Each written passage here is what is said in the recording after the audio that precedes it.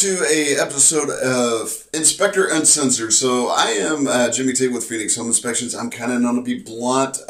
So what I'm going to do is in a couple of different series, I'm going to kind of tell you some secrets, tips, things that people don't know about actually home inspections, whether it's the inspector, the paperwork, the inspection process itself. But today what I want to do is I want to talk about a topic that is actually the reason why I wanted to do this video is for the fact that I see a lot of questions like, should I attend the home inspection or should I not? Am I required to do the inspection? So should you attend the inspection? Well, let me tell you 100%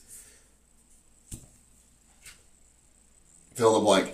Honestly, I can give you multiple reasons of why you should attend the inspection. Let me begin explaining to you why 100% you should attend the inspection. Before I begin, though, main important thing is you are not required to attend the inspection. So, take that pressure off of you if you can't take off time from work, if you're out of state. Don't worry about it if you can't attend that inspection because we're here for you. We are in your best interest. If you think about it, it doesn't matter to us if you decide to buy the house or if you walk away. It doesn't matter. All that matters is that we provide you the information for you to make that decision. So let me get a little bit into it. So why should you actually attend the inspection? Now, if I put myself in your shoes, here's the first thing I'm going to think about it. And if you think about it this way, you're making one of the largest purchases of your life. You probably only spent 20, 30 minutes in that house. I mean, you spent hours researching and studying and trying to find the right place, when it comes down to it, you probably spent 20, 30 minutes tops in this house. So when a home inspector comes out to do the inspection, what a lot of people don't realize is the inspection takes average 3 to 4 hours. That is a 3 to 4 hour time window that you have to go through the house, and then you'll be able to answer a lot of the questions that you might have had in your mind after you put your offer in. Like, what's the size of the bedrooms? Or will my vanity or my hutch be able to fit in this foyer or whatever? And you're like, I need to measure a lot of stuff. So having that 4 hour time frame is a great opportunity for you to come out, look at the house, take some measurements, and actually take your time going through the house. Because maybe the time slot you had wasn't that much time. You feel like you spent a lot of time, but now you've got a lot of questions and, hey, what's this or what's that? Another important reason, and this is why realtors typically will kind of push you, like, you need to be there. And again, you're not required to be there. No, you don't have to be there. But especially first-time home buyers, you can learn a lot about the house, like, where your air filter is. You probably didn't know that you're supposed to change it depending on the size of the air filter every 30 days, or it could be 3 to 4 months. Those are things that the home inspector will be able to answer those questions for you and maybe point those things out. Like, a lot of people don't know you're supposed to actually lubricate the torsion spring that's over the garage door, because if it dries up, it pulls it. These are things that we'll sometimes point out. But again, if you can't make it, don't worry about it, because at least my reports, that information's in there for your reference. So make sure you actually read the report. From a home inspector side, why is it nice that you're there? Because it saves us questions. If you don't realize it or don't know this, home inspections is a huge liability for home inspectors. So there can be a huge liability. So it's very important for us to be able to concentrate and to make sure that we do a great job. Statistically speaking, for those clients that actually come and attend the inspections and to see how detailed, how thorough we are, it sometimes saves us phone calls whenever we may get a phone call like, hey, I've got a question about this. I think you missed this or whatever. A lot of times we can answer questions on site that actually reduces us from having to take those phone calls. Because, to be honest with you, we're out in the field, we're doing inspections, and if we're on the phone answering questions, that slows us down. So it's beneficial for us at times to have you there. I'm trying to think what else is there. Good reasons for you to be there. Okay, I don't want to be negative. There are some bad, I want to say horror stories about having inspectors that just show up. They're in and out in an hour. I've heard of an inspector years ago that just showed up, didn't even get out of their car to the inspection. So if you're not familiar with your inspector, you've not done a lot of research, being there, you can actually see how thorough and it kind of builds up confidence in that inspector to realize how much knowledge they have and how detailed they are. So it's kind of good to know that, I guess. So let me switch the sides, and I apologize. Why should you not attend? I actually want to kind of word that as a dual. Why you should be late or not show up at all. Okay, I just hit the nail on the head about there's a lot of liability when it comes to home inspectors when we're inspecting your house. We have detailed, thorough ways of doing the inspection, and you need to be aware of that. You can be by attending the inspection, you can actually be very helpful to the inspector, because you might ask a question and they were so focused that they might have overlooked something, and like, oh, and and it gets the wheels turning, and a lot of times you can actually maybe catch things that or draw attention to things that are concerns of yours, but in the same note, you can actually hinder the inspection, and most of the times people hinder the inspection. So let's go back to, you take 10 inspectors that come out and do the inspection, the end result's going to be pretty much the same. How they got from the start of the inspection to the end result, those steps can be very different. Those patterns can be very different, especially if you have 10 inspectors. You're going to find out 10 inspectors do things different, but at the end, they have the same end result. We have patterns that we follow in order so that way we don't skip steps.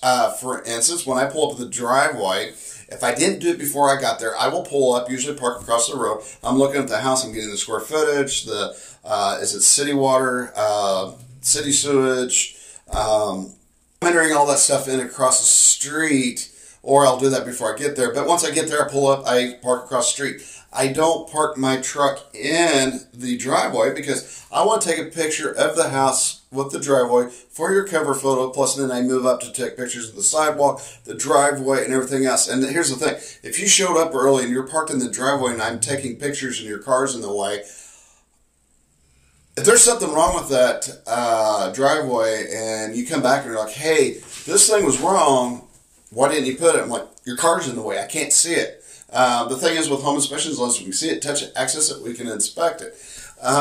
Same thing is, if we're going in from room to room to do inspections and you're constantly walking in front of us while we're taking pictures, that slows the inspector down.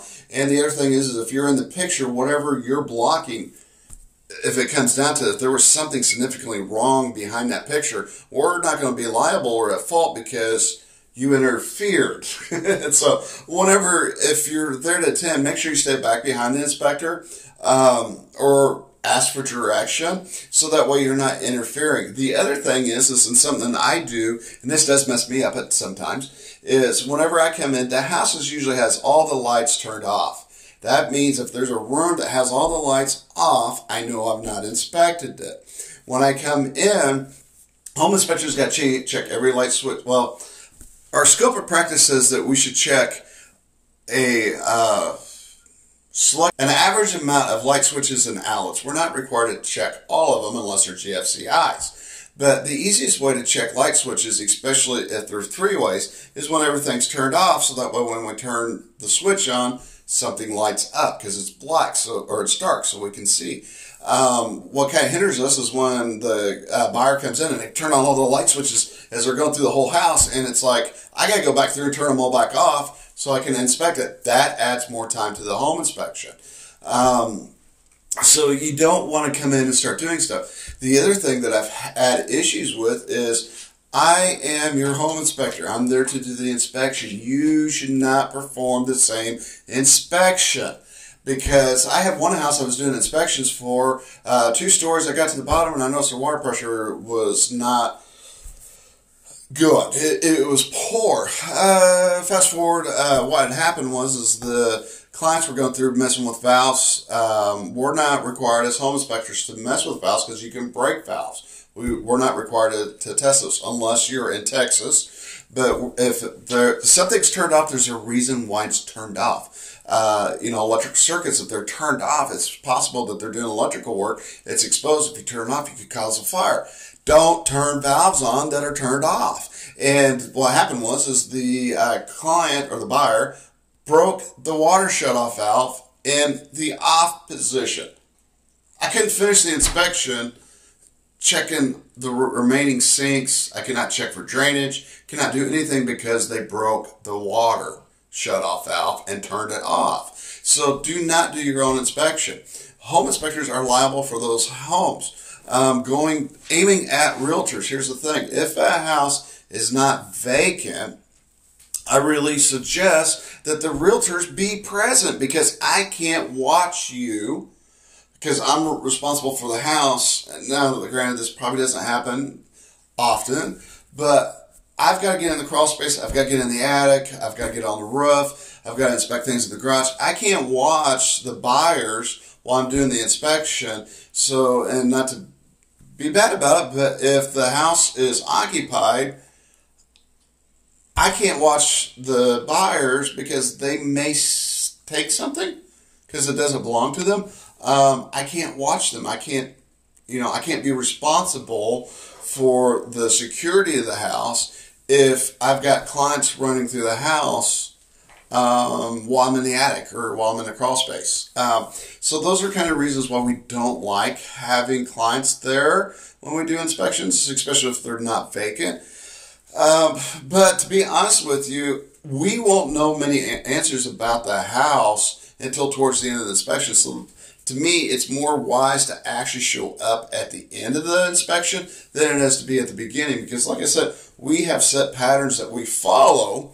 And if you're going to interrupt it, and I've had this happen a lot of times, like say I'm doing the front door, I open it up, I look at the weather stripping, I pull it up, I'm like, hey, repair, do you replace weather stripping? Client comes up, asks me a bunch of questions, and I get distracted and I move on. And then when I come to print off the report, guess what? I don't have a picture of the weather stripping that's damaged because I remember documenting it. And you got to remember, we do hundreds of homes a year, if not up to 1,000. And a lot of things become routine. That's why we have patterns. And if you interrupt the pattern that we're doing, that could cause us to overlook a photo in our documentation. Or if I've gone in the house, I've already done the picture of the cover photo, the driveway, the garage, the sidewalks, the main water shut off, the type of siding, the front door, usually the exterior light to the front door. And if I came in the kitchen to the house, I usually start in the kitchen, but if I came in the house, unlocked it, and I started doing the kitchen, I have to remember, because, remember, I've done hundreds of home inspections, like, oh, I did not start the exterior like I normally do. I need to go back to that. And a lot of times, you look at your report and you can see that. Overlook that, even though when we're going through the report, it doesn't show that up on our display. If you're attending the inspection and you want to be there from the beginning to the end, is to make sure you kind of leave the inspector alone, or give them space, stay back behind them. Also be considerate that when they schedule the inspection, they have like a 4-hour window that is allowed to do the inspection, to show up and to go, and then their code expires after the 4 hours, and then they have to be out of that house because the owners are coming back. And you also got to keep in consideration that the inspector probably has another inspection afterwards, and they're actually leaving here. Maybe they worked through lunch, they got to stop, get something to eat, get their phone charged or their tablet or whatever, and get to the next inspection. So be wary of their time and not try to hold them up. I've been like an hour and a half late before to my next inspection, which is not really cool for the next client. But when it comes to home inspections, it takes as long as it takes. Out of probably my last 600 inspections, I've only had 2 or 3 that took 2.5 hours. The majority of mine are probably close to 4 hours on the dot. Another consideration I have is if the home is older than 100 years old, best thing is show up 2 hours late for the appointment.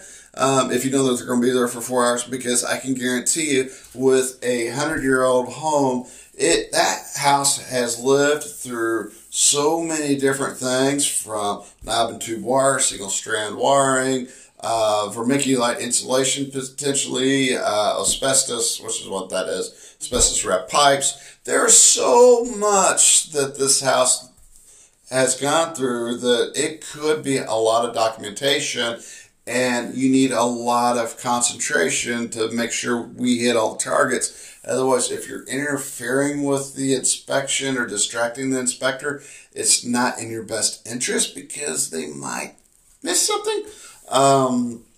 Or like me, if I've gotten distracted, I pretty much have to start back to square one. So I strongly suggest to show up at the end of the home inspection. Unless you're adamant about being there, give your inspector space. And like I had one client once ask me, he's like, can you not talk to me? And I'm like, okay, yeah, I can. I just can't take pictures and type about one thing, having a conversation on my phone and having a totally different conversation with you. I can't talk about two things at once. You know, so you'll see me a lot of times. I'll do inspections, take a picture, I'll be talking, and then I stop talking to you. I type. Okay, and then I go on. So be very mindful of attending home inspections because you can be a hindrance. But until next time, I'll do another video. Like I said, it is very wise for you to show up. Just give your inspector space and let them do their job. And realize if you're hanging out in the living room, I've got to have a picture of that living room. So you might want to watch where that inspector is and say they started in the kitchen and they're done. That may be a good place for you to hang out and not in a room that they've not been into, because eventually they're going to have to get there. And if you're there, they'll skip that room, go to another one so they don't, you know, because they want to be polite. But at the end, they've got to remember that they skipped that room. So, you know, be mindful. So, until next time, I'll catch you later. Thank you. Bye.